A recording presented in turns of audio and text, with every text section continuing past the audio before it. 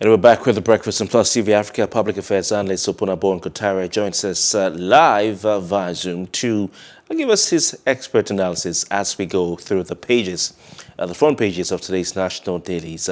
Opunabo Inko Tariah, good morning to you. Thank you very much for your time and Happy New Week. Good morning.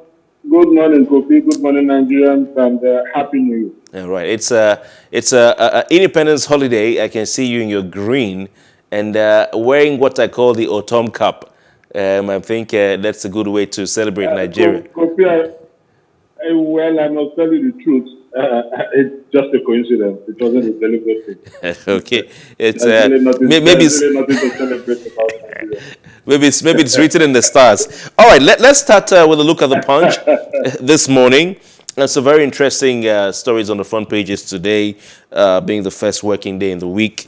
The Punch leads with this headline, the PDP crisis, what they're looking at. I almost thought that was a nation newspaper for a second. PDP crisis, it says aggrieved governors meet in Enugu, plot Ayu's removal. They have details on page 2 of the paper. The writers to that, Wike, Makinde, Otom, others review Atiku's conditions. Wike, Makinde, Otom, others review Atiku's conditions. Ayu cannot resign until next year, Senator insists. PDP, not Ayu. Ayu paid NWC members housing allowance, according to an aide. All right. Very sad scenes, front page pictures there. You can see from Indonesia, a stadium tragedy. It was a riot after a game, and of course, it was a very bizarre, very sad one. Anger as over 120 fans die in Indonesian stadium tragedy. Really sad, really sad. I wonder, whether it's worth it to get into a riot because of football. Anyway, more from the paper. 3.92 trillion naira fuel subsidy topples defense, health, education budgets. 3.92 trillion naira fuel subsidy topples defense, health, education budgets. 25 million naira fine. Pay Punch 28-year debt. Court tells AGF. Congratulations to them. Strike. Reps meet Buhari Tuesday. FG warns ASU. Reps meet Buhari Tuesday. FG warns ASU. What an irony of a headline. Adeboye plans national prayer fasting, says nation troubled. Right, reminds me of one church that had its yearly theme for some years ago. It said the church in a troubled world, or the world, the church in a troubled world. Interesting. Fans jubilate as FINA wins BB Niger 100 million naira. Some people are not happy about the money being put into entertainment. Some of them describing it as meaningless when there are other things to sponsor. That's a debate that won't end today. Pay our salaries, doctors tackle Imo, Ondo, Ekiti. Pay our salaries, doctors tackle Imo, Ondo, Ekiti. Kwara doctor kills girlfriend, housewife, buries corpses in office. A really, really sad one. You don't want to hear something like this on a Monday. FG finds oil firms 127 billion naira for gas flaring. Right, that's some free money for them to make. Over to the Nation with these headlines. It's a nice picture of the presidential candidate of the All Progressives Congress, Shiwaju Bola Ahmed Tinubu. He put out the video and a tweet. In a tweet yesterday, he was cycling he was cycling the exercise bicycle like you're seeing there, and he says, "I'm hale and hearty," says Tinubu, APC candidate ready to serve. But you just need to go to the comment section of that tweet to really see what people are saying down there. But the big one from the Nation, PDP Board of Trustees may ask Ayu to resign over crisis. I mean, the Nation has really given a lot of attention to this. The writers to that story, party leaders to meet Wike in Port Harcourt tomorrow, Otom, Ikpeazu, Ugwuanyi, Makinde brainstorm in Enugu Emergency NEC meeting underway in Abuja. Wonder why they all have to be traveling from wherever they are to Enugu or to Port Harcourt when you have Zoom. Can they brainstorm on Zoom? All right. Anyway, more from the nation. Ohaneze to Southeast. Don't take Atiku seriously. I'll be waiting for denial from the group. I'm sure that will follow in the coming hours. FG to federal government, rather, to develop 66,761 water schemes.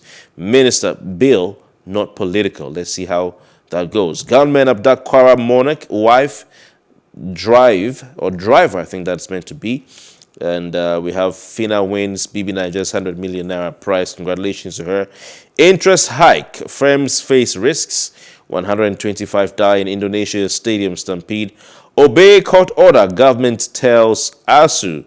Obey court order. This one is quite interesting with a picture of Chris Ngige, Minister of Labor and Employment. Ukraine celebrates recapturing towns. Some stories on the front page of the nation. PFN to Nigerians. Vote competence, not religion. Vote competence, not religion. All right, over to the next paper, Leadership.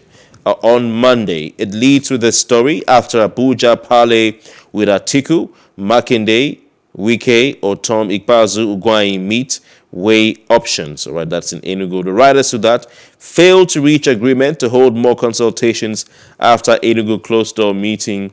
Right, at Leadership Twitter Spaces, Wike's camp said it's been vindicated by 151 million naira returned PDP National Working Committee members. Okay, more from Leadership. Machina, APC's planned appeal, waste of time, lawyers. El Rufai condemns lynching of 2 herders in Birnin Gwari. El Rufai condemns lynching of 2 herders in Birnin Gwari. I'm sure Opunabo Inko Tariah will be interested in commenting on that as well. 32.5% CRR. CBN takes out 7 trillion naira from banks' vaults. I mean, there's been some debate on this. I saw some interesting debates on social media as to whether this will be healthy for the economy or not, especially for the banking system. Crisis in CCB as commissioners accuse chairman of blocking investigations. 4 journalists make National Honors Awards lists, and check if I'm there. And Fina wins BB Nigeria reality show. Congratulations to her. Let's move over to the final paper this morning, this day, with the lead headline, Tinubu roars back, says he's fit and ready to serve. Tinubu roars back, says he's fit and ready to serve. APC, PCC holds inaugural meeting this week. For first time, Buhari excludes ex-Senate President Saraki from national honors. That's quite a noticeable one by the paper this day. The writer to that nominates late Abba Kyari and Nahoro for posthumous awards.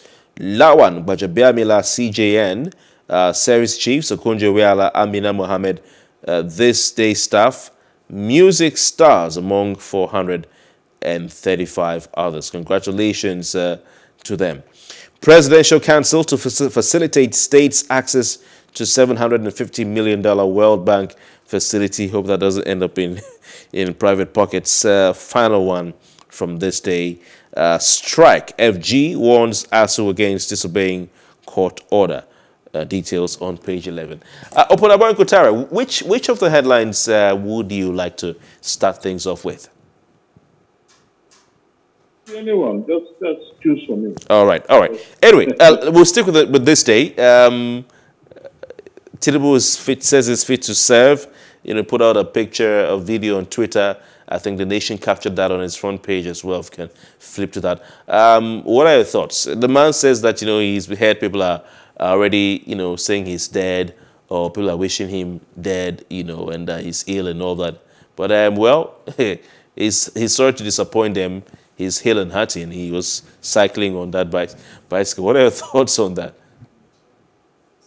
Well, Kofi, these are just futile attempts to debunk his health status, negative health, the stories concerning his negative health status.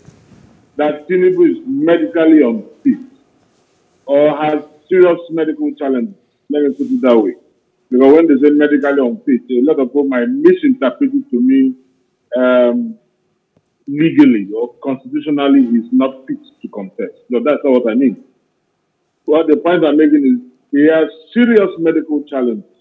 And I believe that these are challenges that are threats to his life. I strongly believe. And honestly, I'm beginning to think that probably his desperation for power is as a result of, maybe, I said probably, as a result of what the doctor would have told him concerning his health. And so he has resolved to ensure that whether the APC likes it or not, and that was how he issued that threat in one of those Western states, when he talked about Buhari, that Buhari failed and begged for him to become the president. So I have this belief, I have this conviction that probably the doctor must have said something to him, concerning his lifestyle. And that must have informed his desperation. Because the man is sick. When they say sick, we're not saying malaria, because people come up to say everybody falls sick. Of course, everybody falls sick. But the man who has malaria cannot be compared to the man who has cancer. I'm using this hypothetically. The man who has malaria, I'm not saying he has cancer, cannot be compared to a man who has cancer. The man who has malaria is sick. But definitely not as serious as the man who has cancer, unless you have this malaria that gets into the brain. But you understand what I'm trying to say. So Tinubu is really, really sick. What they are doing is just to give Nigerians the impression, and it awakens reminiscence of what happened with Yar'Adua, when they said Yar'Adua was sick. And what did Obasanjo do? They now brought up a video of Yar'Adua playing squat. Eventually, what happened? Buhari's own case, even the issue of Buhari's illness, was not even contemporized as much as that of Tinubu right now. But we can see what we are suffering. Buhari is constantly on a long sojourn. Constantly. He's either on one medical trip or he's outside the country for one reason or the other. Now, again, even when he's going on a medical trip, they use foreign visits, international visits and so on, as an excuse to cover up for his trip to London. It happened recently, just this year. So the fact that Tinubu is sick is irrefragable, my dear brother. If they like, they can come up with all kinds of pictures, they can come up with all kinds of videos. How long? If he said he's fit, let him cycle on the video for at least 1 hour. Opunabo Inko Tariah, is that not too harsh? You want him to cycle for 1 hour? I mean, his age, 70 years. Yeah. Okay, is it up to 70? It gets. I have a number of numbers in my head. Sorry, I don't want to say the wrong thing. 70. Okay, I thought it's about 50. Let's leave that, my dear. I need to check. Again. It gets a bit confusing. But I mean, it's actually 50. Yes, not 70, 50. It could be 50. But at his age, I mean, he looked. Did you see the video? He looks okay. He was cycling normally. If you're not well, you might not be able to cycle like that. Kofi, if you remove a cripple and keep him in a chair from the wheelchair and keep him in a chair with a cripple in Agbada, how will you know if he's a cripple or not? But Opunabo Inko, you were. Let him cycle for 30, 40 minutes. Let him cycle. How can you do that? If you want to ride a bicycle, are you going to ride a bicycle for 10 minutes? No, Kofi, let's face it now. Are you going to ride a bike for 10 minutes? If you have to ride a bike, the minimum is 1 hour, because you have to go around a circle or something.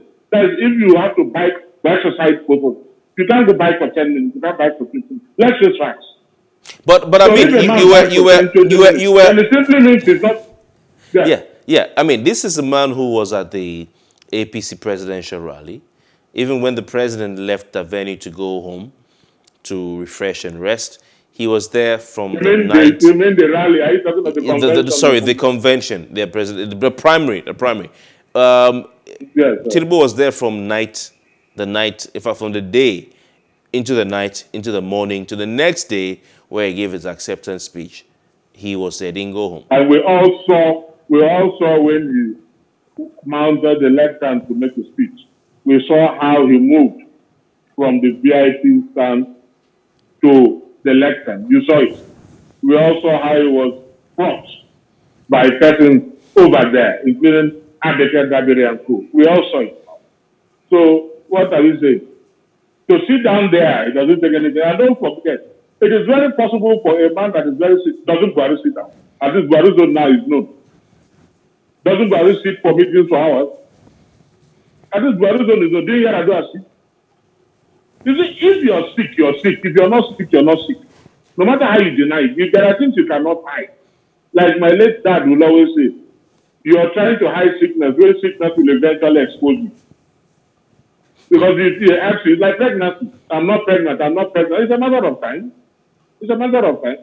Definitely, Tinubu has the money that will get purchase the drugs that will make him look fit. But you see, nature is nature. And that's why once in a while these things are exposed. Nature is nature. He has the money. Okay, what has happened to the inauguration of the PCC? Such an important occasion, function. What has happened to it? It's out of the country on medical grounds. Is that what we are going to face? It don't get to even be worse than Buhari's case. That's the truth. From what we see now, Shetima will be the de facto president of the country. This is going to be the de jure, but Shetima so are you not okay with that fact? I mean, if Shetima will be the de facto president of the country, at least he looks fit. If we can stave off that, Kofi, the point I'm making is, there's no problem if, for example, now he gets into office and something happens, because, you cannot control your tomorrow. You can only pray for or against your tomorrow. You can't control it. So if he gets into office and something happens, and Shetima, by virtue of constitutional provision, takes over, steps it, that's a different thing altogether. You see? But then you cannot say you want to, because you have a Shetima that can fill in the gap. Therefore, you can elect somebody that is medically unfit. Why do you think the Constitution is also concerned about your medical fitness? You see, the boss stops at the table. Even if Shetima becomes the de facto president, his powers are limited. They are circumscribed. Let us realize that. And you're going to have a Tinubu that will now be controlled by cronies again, just like what we have under the Buhari's administration. All right. Even appointments are made into NNPC without Mr. President in premature, I'm not even talking about the premature, knowledge. You can remember what the late chief of staff did because of his closeness to Buhari. And today, he's being honored posthumously. For what? And even that issue of posthumous honor is even goes contrary to the provisions of the Act. You're not honored, you can't honor people posthumously. This national honor. And now why Governor Jonathan refused to honor this lady who died, this medical doctor, this Ebola medical doctor who died Ebola patient. Yes, that's why Governor Jonathan refused to honor, despite the pressure. But look at what he says, so nepotistic, and now he has refused to honor, is it the former Senate president? Yes. So on one ground. But you are honoring Tunde, who is your nephew. What has Tunde done for Nigeria that you've got to honor him? What has he done? This is the most corrupt government. Corruption is not all about finance. Nepotism is corruption. Ethnocentricity is corruption. So what has he done? What has Tunde done that you have to honor Tunde? What has he done? And you don't want to honor Saraki, a former commissioner, a former governor, a former Senate president. You don't want to honor him. What kind of a country is that? You are honoring the Abayar. Oh my God. What kind of a country? All right. I'm listening to you, my brother. That's interesting, Opunabo. But let's move on to the next one. The People's Democratic Party seems to still not know where it's headed. We hear that Wike and Atiku met in Abuja. Some sort of offer was made to Wike. the word on the street is that the offer is to support Wike It's to be the next. going to succeed him Yeah. in 2027. Yeah, yeah. So I mean, now the governors who are on the Wike side of the party met in, of course, Pepper said this is the leadership met in Enugu to weigh out the options. They've not reached an agreement. What are your thoughts on the current state of affairs in the PDP?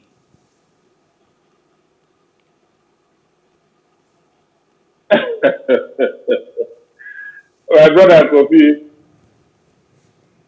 just say these 5 governors floundering in a morass of issues. You know, thinking that they can influence the exit of IU is akin to batting on a sticky wicket. It's a fallen hope. There is nothing. You know, when they said these people refunded money, refunded their money, well, in as much as it's a novelty in the PDP, it has never happened. But it can be an innovation. It can be. And secondly, if it is approved, although that is still contentious, but if it is approved by, is it the neck of the party? I'm talking about the controversial housing allowance. If it is approved, then the truth about it is that IU can be absorbed unless it is done peripherally on its own without the approval of the approving authority or body or whatever. I don't know if it's the NEC or WC or whatever. Now, the point I'm trying to make, my dear, you are refunding these monies weeks after, about a week or 2 weeks after it was paid into your account. Once monies are paid into your account or withdrawn, you get an alert. Why didn't you raise this issue until 1 or 2 weeks after? What does that tell you? It was well orchestrated by a microscopic few. These characters are acting on the orders of these governors. Let us call a spade a spade. The likes of Danobi and Co, you all know their inclination, where they are. We all know that they are for Wike, Makinde, Autumn, and so on. And they will stop at nothing to rubbish, to cast a slur on the person of IU. And that is what they are doing. I am not trying to justify, like I said, if it's approved by the authority that ought to approve, the body that ought to approve. If it is not, and IU on his own did it, well, there are disciplinary measures. That does not in any way justify if it was done illegally. But even if it was done illegally, there are other disciplinary measures, and not to remove IU at this point in time. It's going to cause more crisis in the party. The presidential campaigns have started. How can you now change your national chairman? And even if you change your national chairman, you who comes to equity must come with clean hands. You don't approbate and reprobate. Now, if you remove the national chairman, and your argument is ostensibly planked on the issue of equity, fairness, and justice, in other words, where the national chairman must come from. If that is your argument, and you remove the national chairman, the man that will take his place, that will step in, is definitely somebody still from that zone. Now you're saying, for expediency, you have to tweak your constitution so that it goes to the south. Who the hell are you to dictate to the party? So are you saying the constitution should be reviewed because of just 4-5 persons? When even the founding fathers did not influence such a review? I mean, it is rationally inexplicable for you to come and tell me that they have to review the constitution in the interest of inclusiveness. And you was elected, not appointed. Atiku was elected, not appointed. When you knew that Ayu was the national chairman from the north, why did you elect Atiku? This means the presumption there is that the issue of where somebody comes from is immaterial. What is paramount, what is preeminent is bigger at the post. That is the presumption. And so we don't care whether Ayu is from the north and the presidential candidate is from the north. Otherwise, you would have said Ayu is from the north. Therefore, we are not going to elect somebody from the north as well. Whatever brinkmanship that went on that day is politics. Whatever this man, it cannot even be criticized for any reason. It's politics. Because politics is all about interest. It's all about interest. Articulated interest. All right. It's a concentric circle of conspiracies. So you don't blame anybody when it comes to politics. Whatever you do, provided it is legitimate and legal, you cannot blame anybody. Because that's what politics is all about. If one man outsmarts you, if a man outsmarts you, he has outsmarted you. You go back and do your homework. All right, Opunabo Inko Tariah. So in synopsis, what I'm saying in synopsis, Kofi, is this. They are wasting their time, and you will not go. And let me tell you the truth. This issue of 2027 that is going to survive, that is a big fat lie. All right. Wike should know that his actions are gradually leading him to his political nadir. That is the truth about it. Interesting. We'll go over to the final one, which is on the front page of The Nation. Interesting one. It dovetails into our top trending, one of our top trending stories this morning on the ASU strike. Obey court order, FG, or federal government, tells ASU. I think this comes probably after Ngige walked out of the negotiations in a meeting there at the House of Representatives. But this is what the paper says. The federal government yesterday advised the Academic Staff Union of Universities to obey a National Industrial Court ruling that ordered striking lecturers to return to work. Minister of Labor and Employment, Senator Chris Ngige, said a new directive by ASU exhorting its members to continue the strike was lawlessness.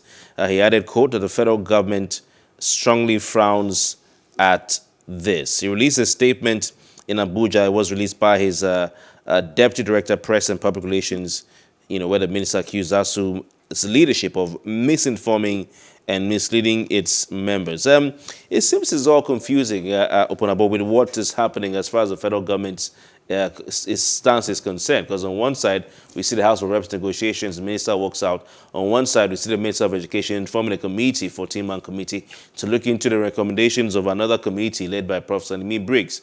And then in all of this, while they're trying to see how to get this sorted out, the minister is taking ASU to court. And then now, after the meeting where he walked out, issues a statement saying they should obey the court order. So is this government really, are they sincere about ending this strike, in your opinion? You see, what the government is employing is what I refer to as the Fabian policy. If you know what the Fabian policy is, I mean, you just keep doing things to tire out the opposition. That's exactly what it is.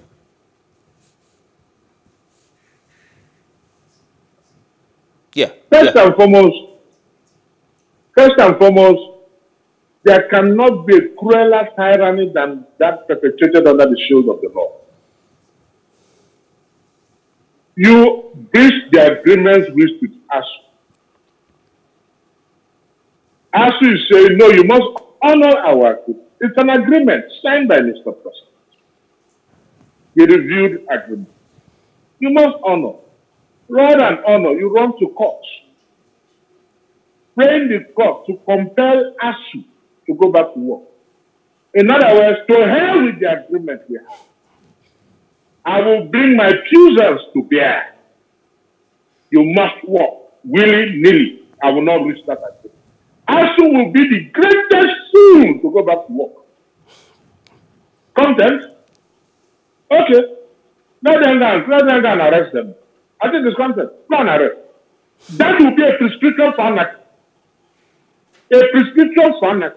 All right. If the court should do that. All right, Opunabo Inko Tariah, we have to leave it at that. What's the term you used again to describe what the federal government is doing? Fabian policy. All right, all right. Employing the Fabian policy. All right. The stalking horse. Yeah. Interesting. Opunabo Inko Tariah, thank you so much. It's been a very interesting session with you, and we look forward to having you again with us next week. Thank you. All right, enjoy your holidays. Same to you. And that's thank you very much. That's the size of our package for Off the Press. We'll take a break now to just give you a bit of a taste of what happened today in history. When we return, our first major conversation. Please stay with us.